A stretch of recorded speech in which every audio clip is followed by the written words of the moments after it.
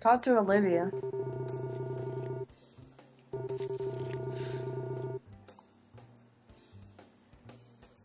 Alright.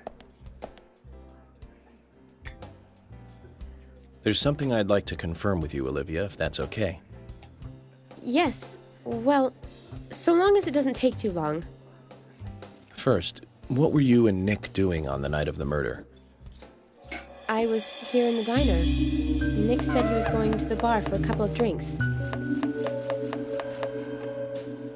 Does he go to the bar often? Leaving you to hold up the fort? Yes.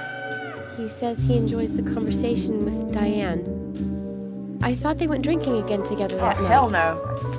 I would Do let the my three of you husband ever go drinking together? go drinking with some woman. Well, you see, I'm really not into art.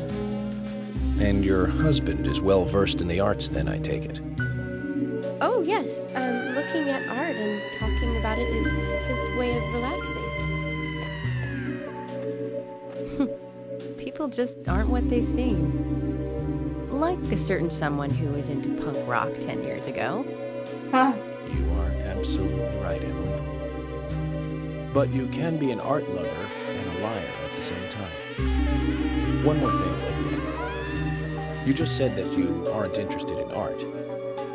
That's right. And... So, how come I bumped into you at the art gallery? Didn't seem like Nick brought you there. You were there alone. Well, I like trees, is the thing. That's why I went there. Surely you'd be better off in the forest rather than an art gallery then. I think you went to the gallery not to see trees, but to see Diane, right? You don't want to answer. Or perhaps this isn't the right place to ask. Meet me in the backyard. You can get there from the parking lot. I'll wait for you there for an hour after we close up.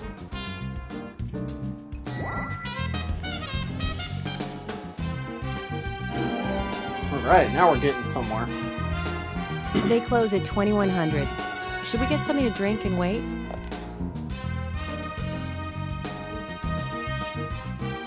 Gonna be drinking for a long time. It was like 10 when we got in here. Legend worm. Agent York, what do we do now? I want to hear what Olivia has to say. Let's kill time until the diner closes. Okay, then I'm gonna make a trip back to the department. I'll see you in the backyard later. Okay, sounds good. See you later then.